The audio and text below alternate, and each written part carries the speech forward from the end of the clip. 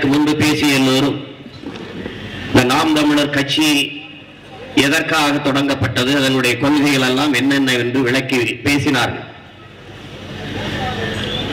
நாங்கள் உங்கள் பிள்ளைகள் தூக்கி சுமந்து நிற்கிற இந்த கனவை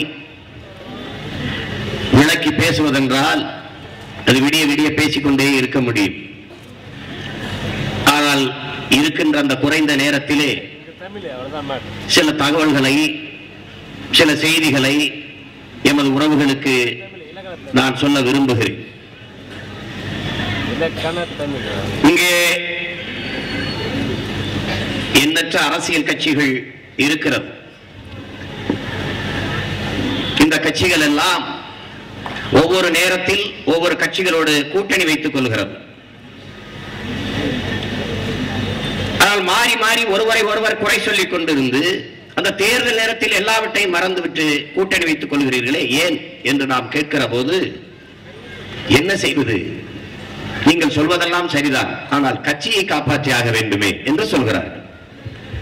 கட்சியை காப்பாற்றுவதே இவர்களுக்கு லட்சியமாக இருந்தால் எந்த லட்சியத்தை காப்பாற்ற கட்சி ஆரம்பித்தார்கள் என்ற கேள்வி நமக்கு உடனே எழுகிறது. பிறகு இன்னும் சில தலைவர்களிடத்திலே கேட்கிற போது நீ சொல்வதெல்லாம் சரிதான் தம்பி, ஆனால் வேறு வழி இல்லை என்று சொல்கிறார். வேறு வழி இல்லை என்று சொல்வது போல ஒரு சமரசம், ஒரு தாழ்ச்சி, ஒரு வீழ்ச்சி வேறு எதுவும் இருக்க முடியாது. அதைத்தான் என்னுயிர் தலைவன் என் அண்ணன் மேதகவி பிரபாகரன் அவர்கள் வேற வழி இல்லை என்றால் நீயே வழியாக மாறு. வாழும் புரட்சியாளன் கீவ விடுதலைக்கு போராடி விடுதலை பெற்ற புரட்சியாளன் பிடல் காஸ்ட்ரோ சொல்லுகிறான், என் அன்பு மக்களே, நீ செல்லுகிற பாதையில் உனக்கு எந்த இடையூறும் இல்லையா? அது நீ செல்ல வேண்டிய பாதை இல்லை, வேற எவனோ ஒருவன் சென்ற பாதை. ஆனால் இன்றைக்கு உங்கள் பிள்ளைகள் சென்று கொண்டிருக்கிற பாதையில் நிறைய இடையூறுகள் இருக்கிறது. அப்ப இதுதான் சரியான பாதை.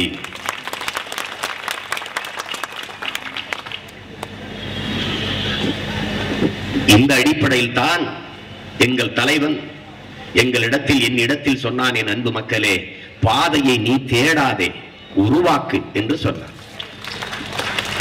எத்தனை ஆயிரம் தொலைவு, எத்தனை ஆயிரம் கிலோமீட்டர் பயணமானாலும், எவ்வளவு தூர பயணமானாலும் ஒரு காலடி தடத்தில் இருந்துதான் தொடங்கியாக வேண்டியது இருக்கிறது.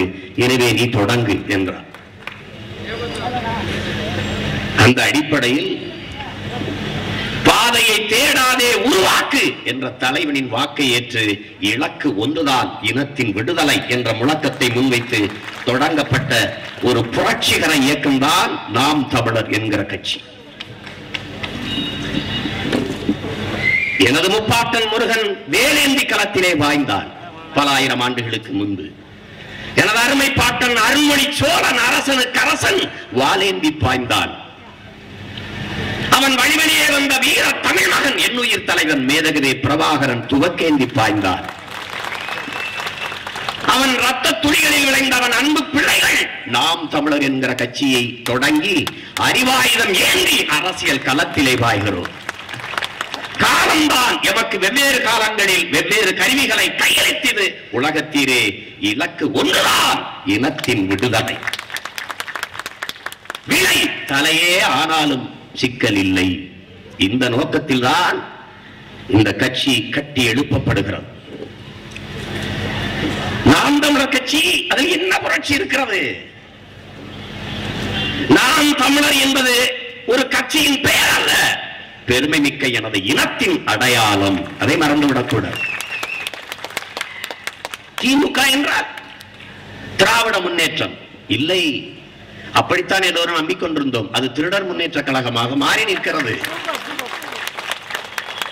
அதிமுக என்றால் அனைத்து இந்திய அண்ணா திராவிட முன்னேற்ற கழகம் என்று நினைத்திருந்தோம். அது அனைத்து இந்திய அளவிற்கு திருடுகிறர் முன்னேற்ற கழகம் என்று மாறி இருக்கிறது. தேமுதிக அதை எதற்காக கட்சி தொடங்கினோம் என்று தெரியாத ஒரு முன்னேற்ற கழகமாக இருக்கிறது.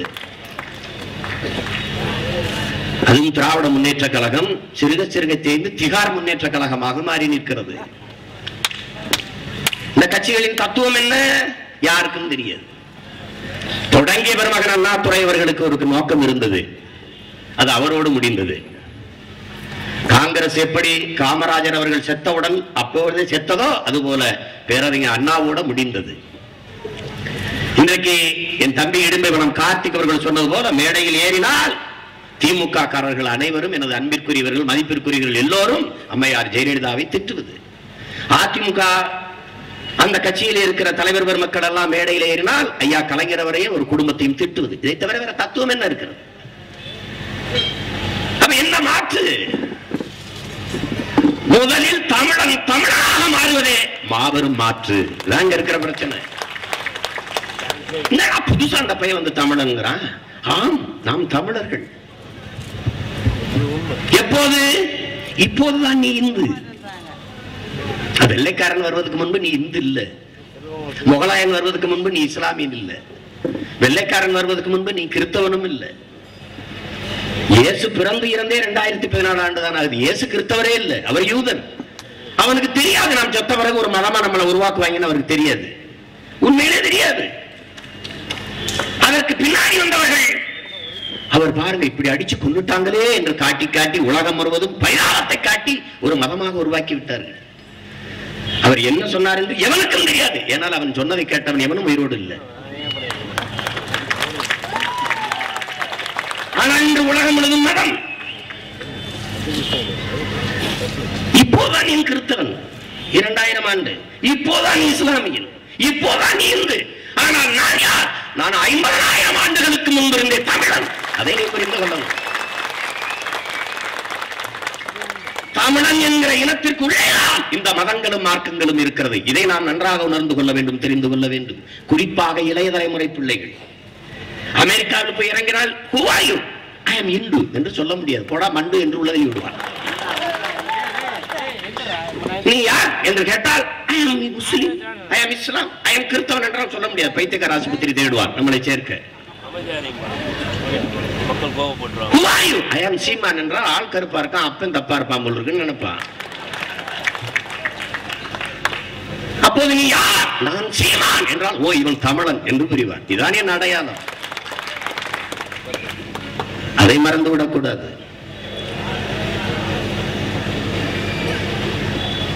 அப்போ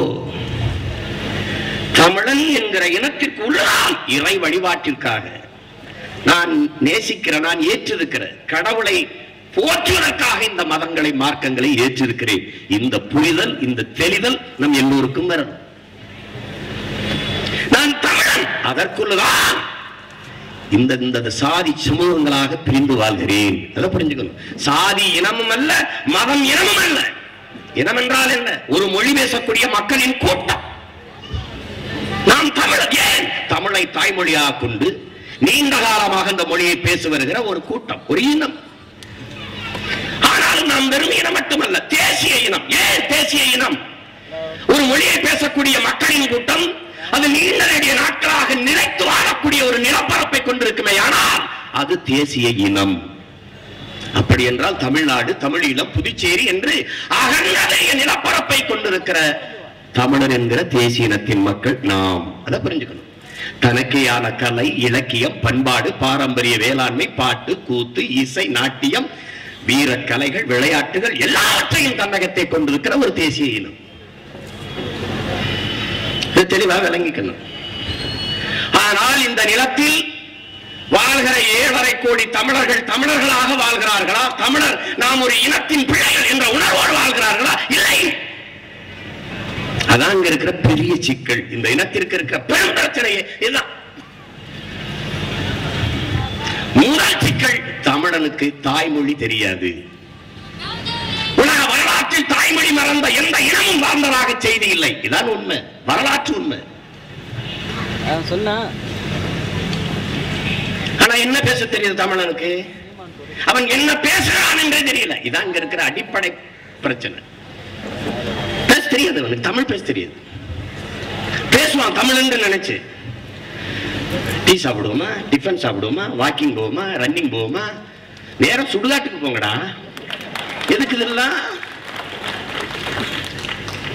அப்ப தாய்மொழி தெரியாத இனம் உலகத்தில் எங்க உண்டு? ஆனால் ஆங்கிலம் பேசுகிற போது எவனாவது தமிழ் கலந்து பேசுறானா? ஆங்கிலம் பேசும்போது ஆங்கிலத்தில் தான் பேசுவான். ஆனால் தமிழ் பேசும்போது தேவையற்ற அவசியமற்று ஆங்கிலம் கலந்து பேசுவான். தொலைக்காட்சியை துப்ப திறந்து பாரு, இந்த 2 பக்கம் இருக்கு கடை. எந்த கடையில உன் தாய்மொழியில விளம்பர பலகை இருக்கு சொல்லு பாப்போம். இது தமிழ்நாடா, இங்கிலாந்து நாட்டின் இன்னொரு மாநிலம்? தமிழ்நாடு அது நாட்டுக்கு பெயர் தமிழ்நாடு. இது தமிழுக்கும் தமிழனுக்கும் சுடுகாடு. அதை நீ புரிஞ்சுக்கணும். அப்படியே தெருவில் போகும்போது வேடிக்கை வாட்டி போய் சொல்றியா? மாற்றணும். யார் மாற்றுவது? நாமே மாற்று. நாம் தமிழரே மாற்று. அது என்னடா நாம் தமிழரை மாற்று? திமுகவுக்கு மாற்று அதிமுக இல்ல, அதிமுகவுக்கு மாற்று திமுகவும் இல்ல, காங்கிரசுக்கு மாற்று பாரதிய ஜனதாவும் இல்ல, பாரதிய ஜனதாவுக்கு மாற்று காங்கிரசும் இல்ல. யாரா மாற்று? நாங்க தான்டா மாற்று. இந்த மண்ணின் பிள்ளைகள், இந்த மண்ணை மக்களை தங்கள் உயிருக்கு மேலாக நேசிக்கிற தமிழ் பிள்ளைகள், மான வீர தமிழ் பிள்ளைகள் தான் இந்த மண்ணுக்கு மாற்று. வேற எவனும் மாற்று கிடையாது. என்ன அளவுக்கு இந்த மண்ணை மக்களை நேசிக்க இனிமே ஒருத்தர் பிறந்து வந்தா தாண்டா, இதுவரை இல்லை.